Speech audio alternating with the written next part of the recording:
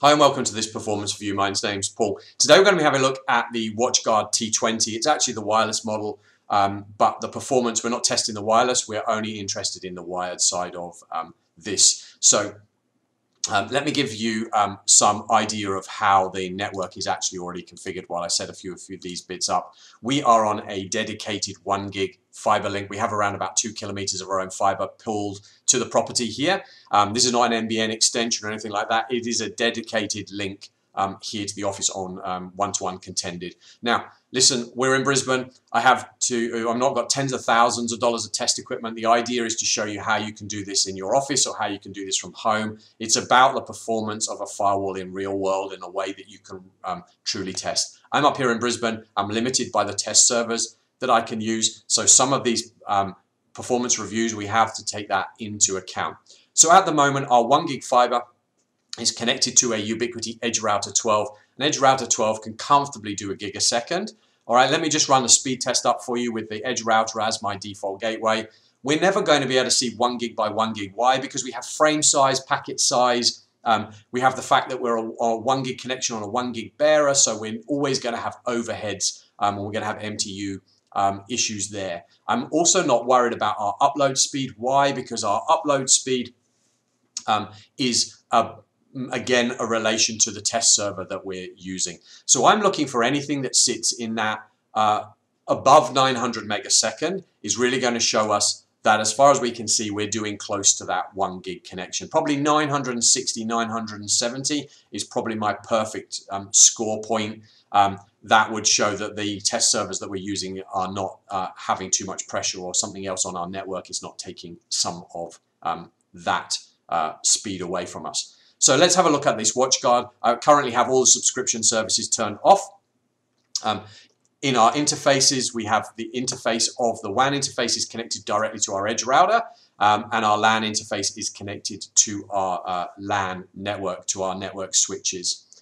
If we then have a look in our firewall rules, this is the basic config out of the box that you'll get. You'll get an HTTP proxy, an HTTPS proxy, FTP proxy. Depending again on how you've set this up, you may get the DNS proxy, and you will get a catch-all. I call it a catch-all. All packets, all protocols, all ports. What we're going to do first is we're just going to turn these first 3 policies off, or actually we'll turn 4 policies off.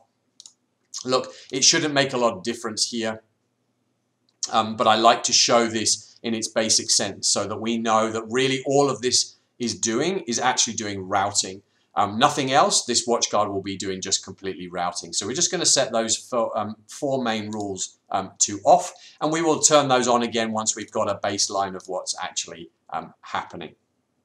All right, so almost just down to that last rule now, and then I'm just going to change over my default gateway to be the WatchGuard. So let's just change over a default gateway while that last one changes. All right. So now we just put this back to 234 is the default gateway, and we will now run another speed test. This is going to give us our benchmark. We have just the WatchGuard in place. So remember, it's now going my PC, LAN switch, WatchGuard, Edge router, and out to the internet. We know that Edge router can do a gig, so the Edge router is not going to be messing with the performance for us. So let's have a look. I'm again going, this is an entry unit WatchGuard. All right, so anything that I get in that high 700s, early 800s is fantastic. But remember, it's not got any security services running on it. And the whole idea of this is to show you what it can do under load. So we're sitting there at 770 megasecond. I'd be pretty happy with that as a standard out of the box setup. So I'm just going to let that probably run one more time just to get an idea and see whether we've got a benchmark. I'm hoping that we maybe will hit into the 800s. Have seen that in a couple of the previous recordings that I've done for this, but obviously it's going to just depend on the test server that we've got. But as you can see, not too bad. It's dropped a little bit. I'm going to put that down to the test server and how those things are working. We will maybe just come back again.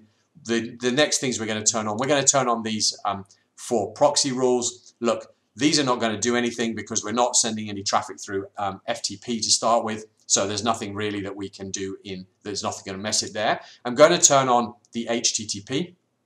All right, and I'm going to turn on HTTPS. Now for HTTPS to truly work, you do need to share a certificate around with all of your machines. Why? Because HTTPS is an encrypted protocol. Because it's an encrypted protocol, if we want the firewall to know what traffic is going through it, we need to get the firewall in the middle. So we need to get the firewall to be able to intercept the traffic. So we need to get a certificate out to all of those machines first. All right, we're going to just set up the DNS proxy here as well and hit that to enable. All right, so all of our key firewall rules are now on. They're not actually doing anything, but the key rules are on. So let's just run a speed test again. And that's just going to hopefully give us a fact that it's still doing those high. It's struggling a little bit more at the moment. I'm going to put that down to the speed test server. I have, like I said, seen this a little bit higher up than this, but there really shouldn't be anything that these firewall rules themselves are actually doing to give us any issues. What we may just do in a moment is just try it against a different test server, just to give us some balance of what is happening. We'll then go and have a look at turning on some of the security services and see what can happen. So we're just going to maybe move this over to, let's just see what we can do. Where was that? I just saw it go past there a minute ago. Superloop is another one that's useful for us. And let's just see what Superloop is going to give us. Probably going to give us a slightly better speed, having a look at there. No, it's not. It's going to give us actually a worse speed. All right, so like I said, slightly limited on the test servers. As a firewall, if this was doing the middle 700s to low 800s without any services running on, fantastic. We will see some performance degradation once we start putting traffic through it. So here we go with our HTTP and HTTPS proxies. You can see maybe we have dropped off a little bit of speed, but not a lot. So now let's start working through some of our security services and turning them on. All right, so just to make this easy, I'm just going to put this onto all of the rules. So we're going to look at application control. Now, application control for me, that shouldn't actually make any difference. Why? Because this is about stopping certain applications running through our network. It's a yes or no. We're not filtering them. We're not doing anything clever with them. We are just saying yes or no. All right, so we'll carry on with Superloop. We've applied this. Again, I'm probably not expecting there to be much difference. We're going to get some faster speeds now. We're getting in up again into that 700. So we're comfortable to say, as we've started to turn security services on, we're sitting at that middle 700s as a consistent speed, which is fantastic for an out-of-the-box entry-level firewall. So like I said, ATB blocker, advanced persistent threats, isn't enabled on this model. This is just got basic security running. On the T20, you don't have intelligent AV running either, and we don't have the threat detection. Now, none of these will actually make a performance hit. Why? Because APT blocker is about looking at certain files, blocking them, loading them to a virtual environment, running them, seeing what they do, and if they're then going to cause damage to your machine or inject malware or whatever, it will then write a signature to block them. So it's going to basically stop the file. It's not going to slow the unit down. It's literally going to block it. Now we're going to turn on botnet detection. Botnet detection.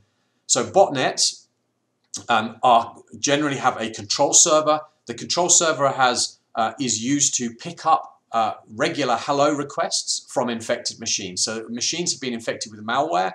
The user often doesn't know about it. It sits dormant, but it's regularly checking back to a command server. At some point, that command server says, hey, I've got 1,000 machines I've infected. I want to direct a denial of service attack against this website, and it will then action those to do it. So again, this shouldn't take any performance hit on our firewall. Why? Because we're just looking for packets destined for sites that are already known to host botnets. So as you can see, we're still hitting in that 300. Now the performance is picked up a little bit. We're hitting in those middle 700s to early 800s every now and again. So we know that so far all of these services we've turned on are not actually doing anything. Now, DNS Watch isn't in this subscription. That's in the total security subscription. So ATP blocker, intelligent AV, I don't think runs on the T20, but is in the total security package. DNS Watch is in total security and threat detector. DNS Watch, again, is another layer of protection of your DNS. So if you're going to a website that you believe is the correct one, DHL's website, you've had an email from DHL saying, hey, you've got a package to pick up, and you think, oh great, maybe I've had something, you click it, and it actually wasn't DHL's website. DNS Watch is a way of helping look at those DNS requests, and you can put additional levels of control in it. Again, I wouldn't have expected it to drop any of the performance that's going on for your firewall. Now we hit onto applications that will, or services that will. All right, we're going to start looking at Gateway Antivirus. Gateway Antivirus is now going to need to look at every packet that's traveling through and try and determine if it is a virus or not. For the moment, we're going to apply it on our POP3 and IMAP rules. All right, it's actually going to go and create those rules. In fact, I won't bother about creating those because we're not running any of those in our speed test. It will have a performance hit. It will go and have a check in our HTTP and HTTPS rule at the moment, just to make sure that Gateway Antivirus has been enabled once it's set this up on here. And then we can actually do another speed test. So we're starting to now hit services that do have an impact on your firewall, because they are having to be aggressive in what they're doing. Now, at the moment, a lot of these services don't truly work until we enable intrusion prevention. So for a few of you people going, Paul, but you've not done that. It will come, and I just want to show you how these things fit. So I want to just have a look in HTTP. We're going to have a look in our proxy actions. We're going to have a look down here in Gateway Antivirus, and you can see that it's enabled on what we've set. All right, so at this point in time, we know that it is enabled on HTTP and HTTPS. So let's just do another speed test. We can see we're maxing out around about that 720. Are we going to start to see any degradation at this point in time? All right, we need to run a couple of these tests to really prove that we're seeing a bit of a performance drop, but we can potentially see something that's happened here. We're now down into the 600 megasecond. So there is something happening that's making me question whether now turning on Gateway Antivirus is taking a hit. I would certainly expect it to be taking a hit. We're getting now an upload that's faster, probably because we're not scanning some of those bits and pieces. All right, so let's just run that again. Before we're totally true. I'm not going to expect really this firewall to have a massive hit until we turn intrusion prevention on. We are hitting again the middle 600 to 700, so we maybe lost a small amount, but hey, look, now we've hit 700. So I'd be comfortable saying, as this is an action, really it's not making any difference. But I know why, because we haven't enabled the things that really need to be set up, ready for it to work. Now look, we've got geolocation. Geolocation, that's about blocking access from certain websites and that type of thing. So please, that's not really going to make any difference to performance here, so we're not going to be worrying about that. Reputation enabled defense. I'm just going to pop that on a couple of our firewall rules here for you. And we can then, once this is just set on a couple of these firewall rules here, we can test again. This again is a yes or a no blacklist. So it's really not going to make much difference to what you are going to see as performance. All right, so those are really just going to be there. We will set it, it is set as it's needed to be. So let's just do another run through as a speed test. Hey, look, we're getting up into that low 800. So really everything that we've done so far is not affected by any of this throughput. Obviously just the test server that we're using. Look, we're getting again our 800s or so. So we've been through application control. We've talked about APT blocker, botnet detection, DNS watch, intelligent or gateway antivirus, geolocation. All right, threat detection, that's something that gets installed on your local machine, so it's not something that's relevant here.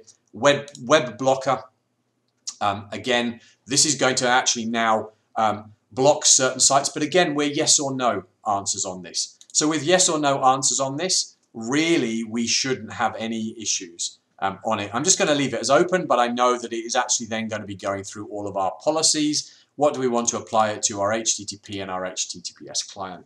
It's a proxy. In the WatchGuard scenario, we have put the firewall in the middle of what's happening. So as a result, yes, it will have some level of impact. It shouldn't have much because, again, these are yes or no databases that it's querying, and that's all that it is. So this is going to be our last one that we're going to do before we turn on intrusion prevention. So let's just do this. Our last one ended up at 800 megs, so we know we've not made any changes really to what's actually happening to the way this firewall was running. And again, we're up in that high 700s, early 800s. It varies a little bit just because of the speed test server that we're using. But again, I'm comfortable that none of those things that we've done so far have made any impact. Now, That's great, but most of those things don't work without the intrusion prevention service, IPS. What is this? This is the engine that actually looks for the signatures. It looks for the potential malware that's in every packet. But Gateway Antivirus needs that to be able, that service to be running to be able to inspect the traffic. Many of these other services we enabled need it. So if out of the box, how would I set this up? I would set this up on full scan. I would set this medium to be allow and low to be allow. I would set here to be critical and high on drop.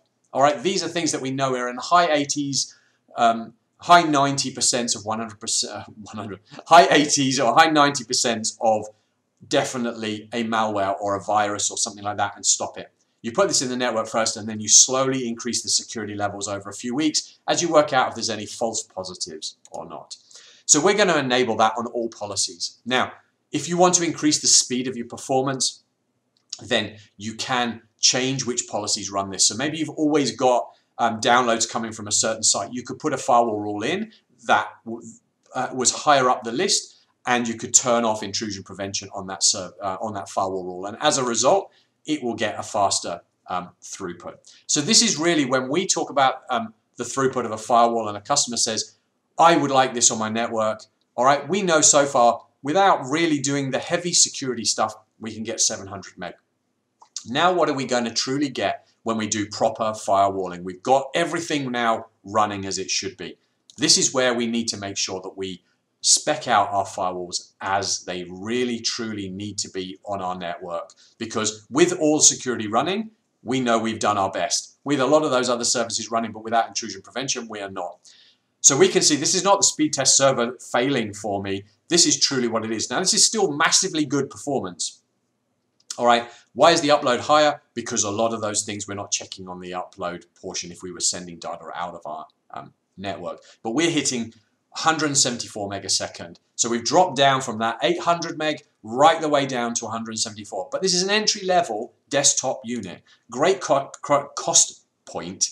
And so I wouldn't be expecting this to do more than the speed that we can see on here. All right, 290. Now we're seeing 300. Some of this is because it's learning what the traffic is about. So this helps you hopefully see a performance true for this WatchGuard T20. I would be comfortable in sitting on this line from about 150 megasecond, maybe to 300 megasecond. You can see the overall result that we're getting. Probably, you've got to remember, I'm one user with very basic firewall rules. Going to put a lot more users through this. It is going to take a hammer on there. All right, so I would probably be using a T20 in a network with maybe 10 users or so. And I'd be looking at putting that on certainly less than a 300 meg line. I'd probably be looking at putting it around about a 200 meg, just to give me some overheads to make sure that when I put more firewall rules in, I've got more users using it. I have some overhead to allow that to happen. So hopefully that's been useful. Do head on over to our YouTube channel. We've got plenty more box openings on firewalls, wireless and networking equipment. We've got other performance reviews, how to secure your WatchGuard in under, I think it's 45 minutes. If you want to learn how to get the most out of your firewalls, do subscribe and stay up to date. But hopefully that's been useful. That's a performance review on the WatchGuard T20.